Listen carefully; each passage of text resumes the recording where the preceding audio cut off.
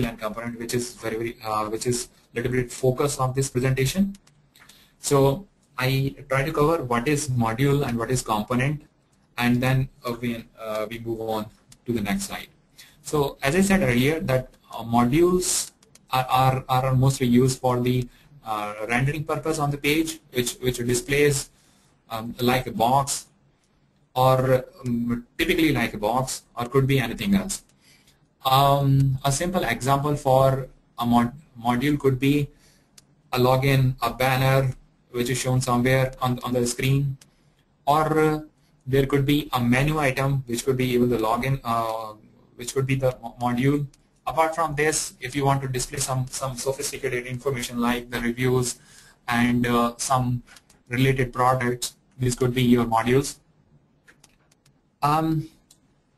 So another question comes to in our mind: why should we use a module? First of thing, it can work as standalone. It doesn't need any database or something. If you want to display a static information at 10 places, you can simply do it using a custom HTML module. So as per this example, it is good for code reusability as well. And once it is linked with the component, it can have a database linking as well. So you can have a component in the backend, which, for example, stores and records the customer reviews, and you can simply show those customer reviews at any page whenever you want. That's it. So for the conventions, the module name should be in small letters. Yes, it is a convention. And the module name should have a prefix mod underscore. So mod underscore would be a prefix, and your module name could be anything. Obviously, you would need to skip the most common system names which are already in use. So here is the example of module. We have a menu as the module. We have a breadcrumb as a module. We have a login box as a module.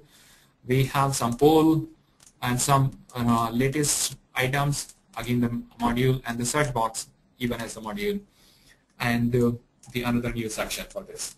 The interesting thing with this particular search is it is linked with 3 different type of extensions. For example, if you are seeing this search box, it is a module, but the functionality of this is supported by a plugin, and when you see the search results, it is actually a component. So like I said earlier, there could be more than one module on a page, but there can be only one component on a page. So in this screen, there is one component, which is the content component showing on the screen. So if there would be search results, so there would be no more contents, only search results will be shown, and then there will be the next component. Module positions. Yes, like I have shown on this particular screen, there are different module positions, and every module position depends on the template. And when you want to add a particular module position in template, you would need to use a code something like this. And this code will allow you to add a new module position in the template. You can find template file under the template folder, and whatever template you have created, there is simply a file called index.php, and you can add a new module position there. Yes, there can be more than one modules on a page. When you are working on modules and module positions, mostly in the templates, you would need to find module positions. If you are not working on the template side, there are other possibilities when you would need to define define a position to a particular module. So say for example, if you want to know where should I place my search module, so you would need to know what type of modules are all available there. What type of module positions are available there. So you would go to the Joomla admin panel. I would quickly go through this. You would need to go to the Joomla admin panel. Once you log in this, you would need to go to the extensions top menu and then select the template manager. Once you are on the template manager, please click on the options button it would take you to this screen where you can enable settings to preview module positions. This particular new feature was added in the Joomla 1.6 version onwards. So before that, you were directly able to add a tag on the page URL, which was the question mark TP is equals to 1. But from 1.6 onwards, you will need to enable this here, and then only you can see the template module position, the module positions in the template using the shortcode. This is this is an added security feature with this method. So say for example, if you want to see the template positions or module positions in your template, you would need to enter your site address, then the page name if it is, and question mark TP is equals to 1. Yes, this is the shortcode which you should use. If you use this, it would reveal the module positions available on the template. All of these are the module positions.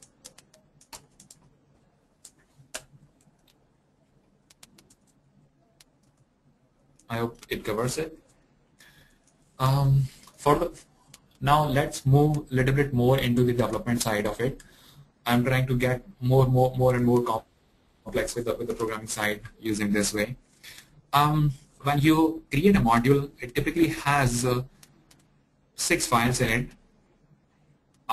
One of them is the module name.xml file. It typically stores the installation related information into the file. So whenever you install a new module, it will take the configuration from here and will do the necessary installation automatically.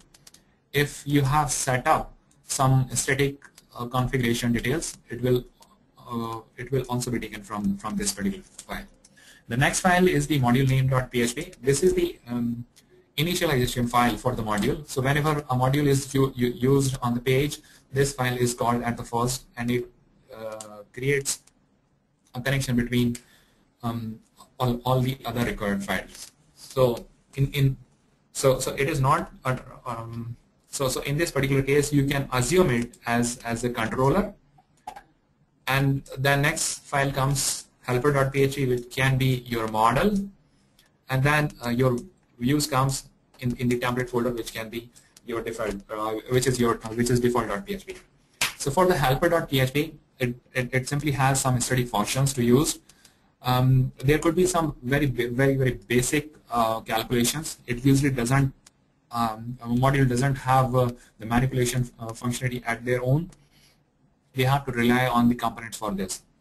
And if it is supported with a component, you can fetch data from database as well.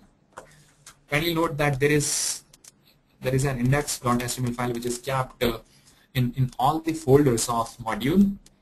It is simply an empty file and created to ensure that directory browsing is not possible. So whenever someone is trying to open the directory directly, this particular file will get open, and the user won't be able to see the directory structure or the contents in it. Now quickly come to the component part. Like I said earlier, components usually take up the whole page area for the display, and these are considered as the mini application.